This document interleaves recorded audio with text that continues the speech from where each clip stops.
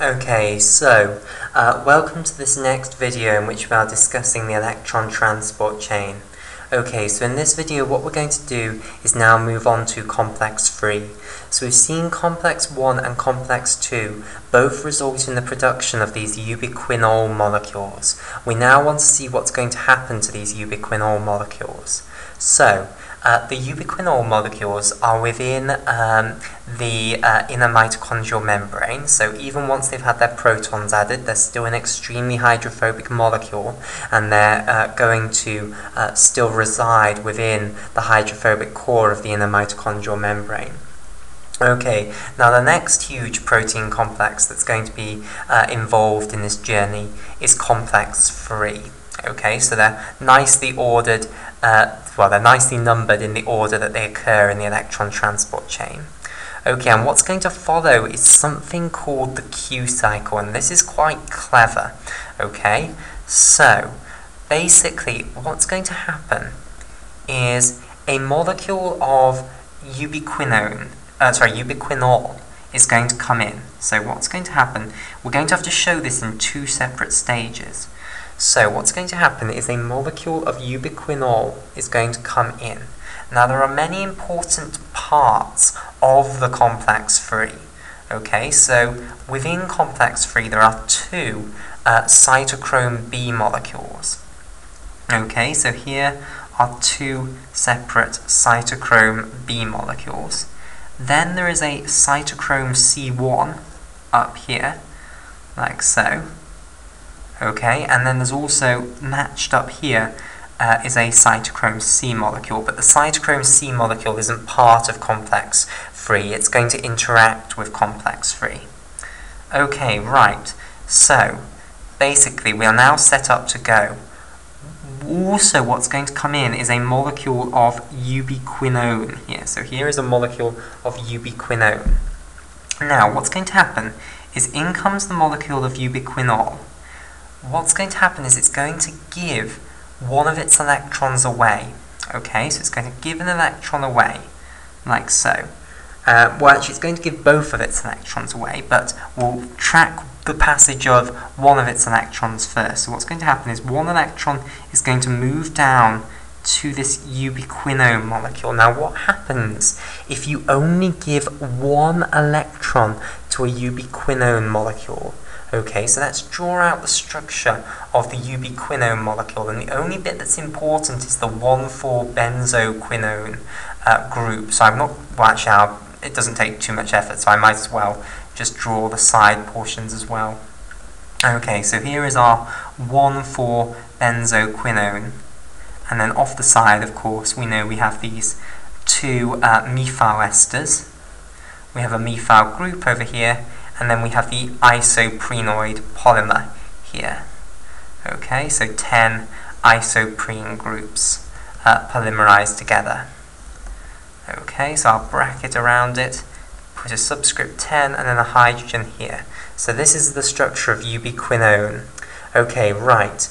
So basically what happens to ubiquinone if you give it one electron? Well, basically it still breaks both of these bonds here. So what you do is you break the second of the two bonds in these double bonds between these carbon atoms and these oxygen atoms. Okay, and again, imagine giving one electron back to the carbon and one back to the oxygen.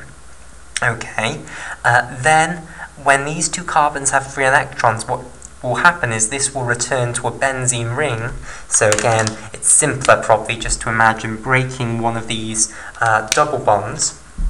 Okay, giving an electron back to this carbon and an electron back to this carbon. So again, I meant breaking the second of the two bonds within the double bond, and then basically forging a double bond between this carbon and this carbon because both of them have free electrons, and also forming a double bond between this carbon and this carbon because both of them have free electrons. Okay, and then what will happen is one oxygen will receive an extra electron because this is the electron that's been donated. Okay, so one of these oxygens which had an unpaired electron will gain this other electron to pair with its unpaired electron. That will create a negative charge up here, and then the other oxygen will be left with only one electron, and that will be a free radical, basically. Okay, so let me now show you the structure we're going to get. So it's going to have one oxygen with a negative charge up here, because this one received the extra electron to pair with its unpaired electron. So it no longer has an unpaired electron, but instead it has a negative charge. And this oxygen down here does have a free electron. Okay, so it's a free radical. And then we've got our benzene ring here. Okay, then we've got our oxygen in our methyl group, our oxygen in our methyl group, our methyl group off here, and then our isoprenoid polymer here, like so, which is unchanged, of course.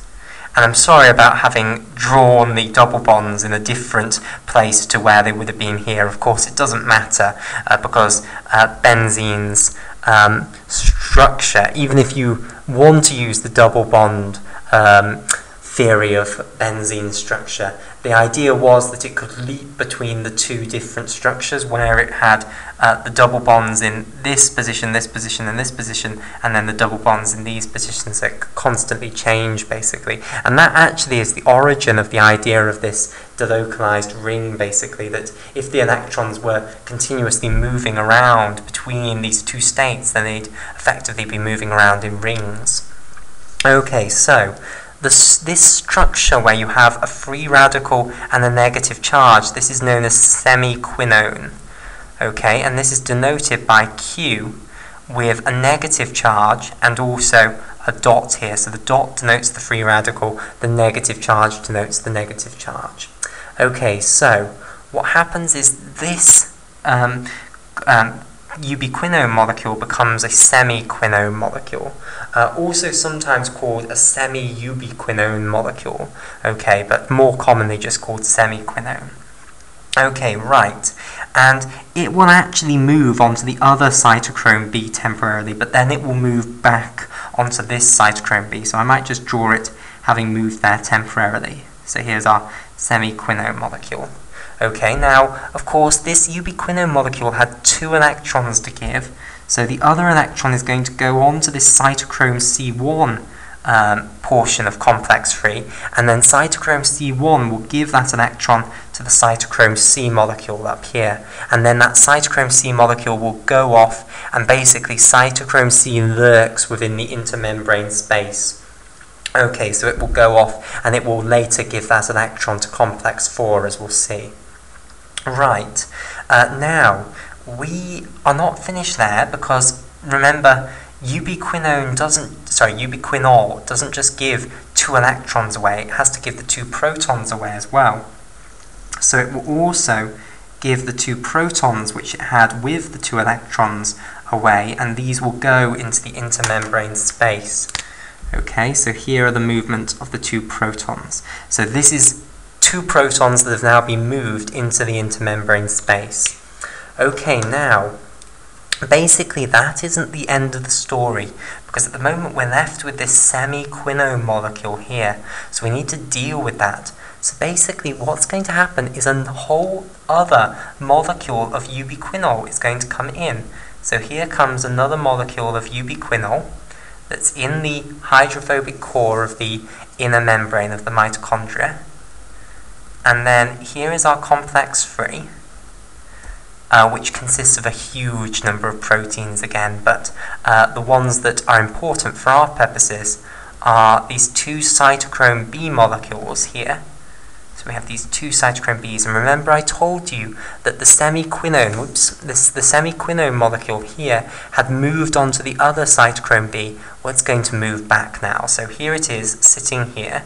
I'll try and make it distinguishable. So here's the negative charge, here's the free radical blob.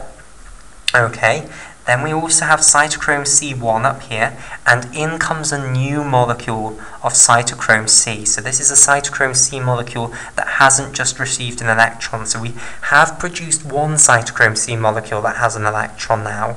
That's going to go on to complex 4, but we've now got a separate cytochrome C molecule.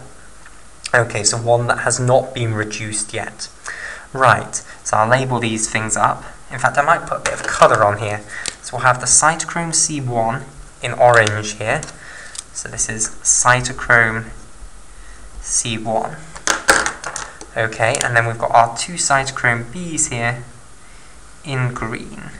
And I might show the cytochrome C in red. Okay, so here in green, these are the cytochrome Bs, and I just want to continue the lipid bilayer on as well. Okay, and then we've also got cytochrome C up here that has not yet received an electron, so this is unreduced cytochrome C. Okay, so in comes another molecule of ubiquinol. Now it has 2 protons to give away and 2 electrons to give away, and it's going to do exactly the same thing. It's going to give 1 electron down here, which will go to this semiquinone molecule. Now what happens to semiquinone when we give it another electron? Well, this second electron that this semiquinone molecule receives is going to pair up with the semiquinone's unpaired electron, okay, to create another negative charge here. Now when you have that structure, what happens is 2 protons come from the matrix of the mitochondria and bind to that structure, okay? So we've now got 2 oxygens here with negative charges, so imagine having another electron there. The protons bind to both of these oxygens to create alcohol groups, and then what have we created? We've created a ubiquinol molecule, okay, which will pass out of complex 3 and go back into the lipid bilayer. And this is going to be important when we come to consider the bigger picture of what has happened here, because although we're putting in 2 ubiquinol molecules, we're producing another one out again, so it's as though we've only used 1 ubiquinol molecule. Okay, now what else has this second ubiquinol molecule done? Well, it will pass another electron onto cytochrome C1, which will then pass it onto cytochrome C, which will create another molecule of reduced cytochrome C. And cytochrome C only carries 1 electron. And I think I'll colour in reduced cytochrome C in a different colour. So in blue here, this is reduced cytochrome C. Okay, right. One last thing to talk about.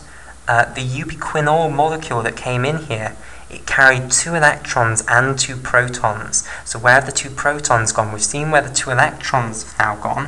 1 went up here, 1 went down here. But where have the 2 protons gone? Well, of course, they've been pumped through into the intermembrane space. So now let's take a step back and look at the bigger picture here.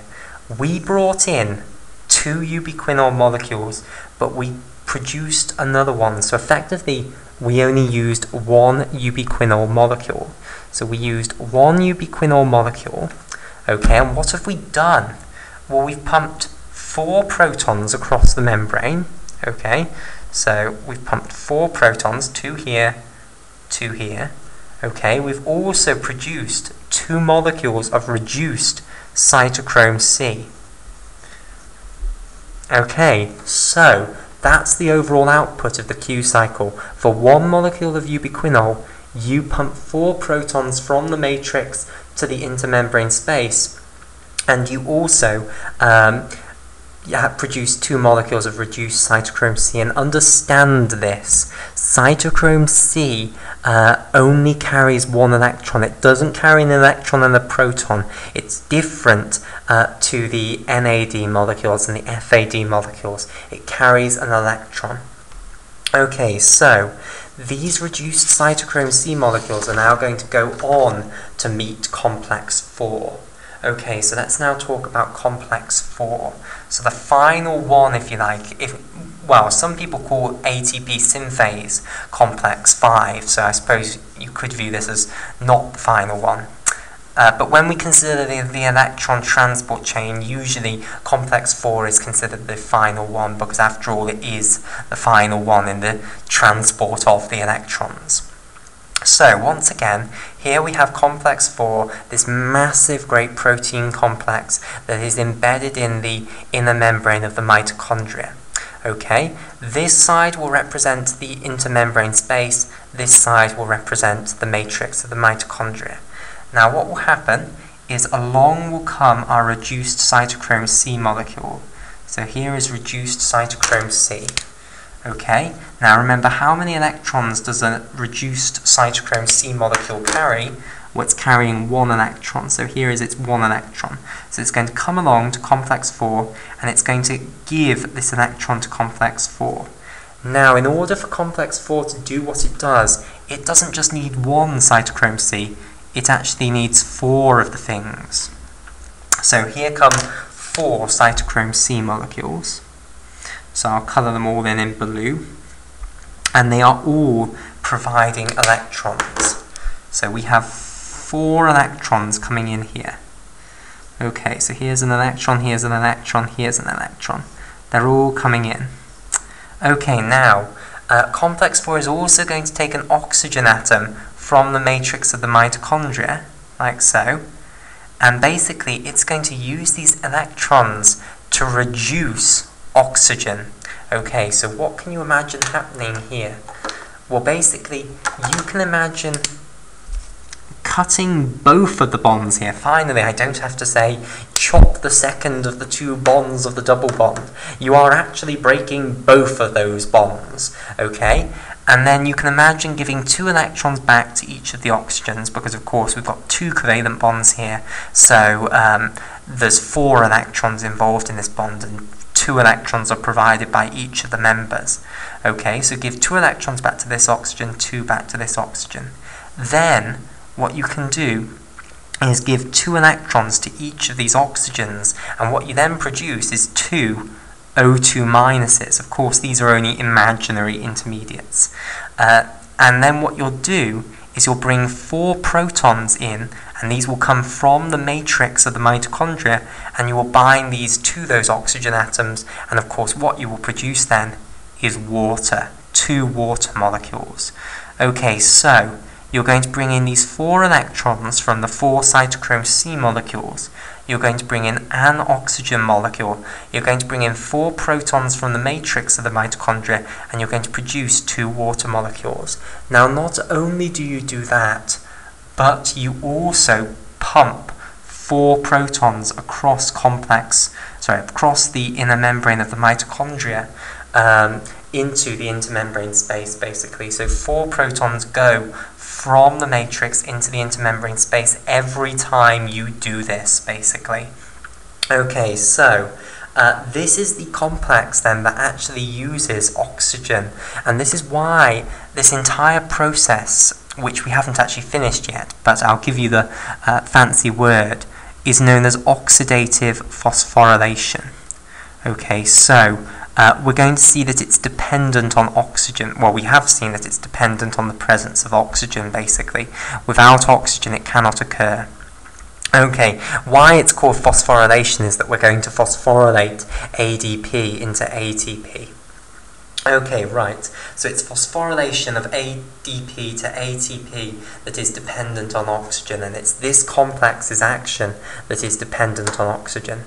Okay, and of course, you might say, well, even if there was no oxygen, that would mean complex 4 couldn't function, but you know, complex 3 and complex 1 were functioning just fine. And those pumped protons across the membrane, didn't they? So surely it will be absolutely fine. Surely, you know, it will function without oxygen, basically. But if you block complex 4 from occurring, then the cytochrome C will all build up as reduced cytochrome C, and that means that complex 3 won't be able to function anymore, because if it hasn't got any non-reduced cytochrome C to give the electrons to, then it's not going to function, okay? And further back, if complex 3 is not functioning, then all of the ubiquinone will fill up as ubiquinol, and therefore complex 1 won't have any substrate to work with, so complex 1 will stop. So all movement of protons from the matrix to the intermembrane space will cease if complex 4's actions go down, basically. Okay, so we will continue this discussion in the next video, where we'll discuss ATP synthase.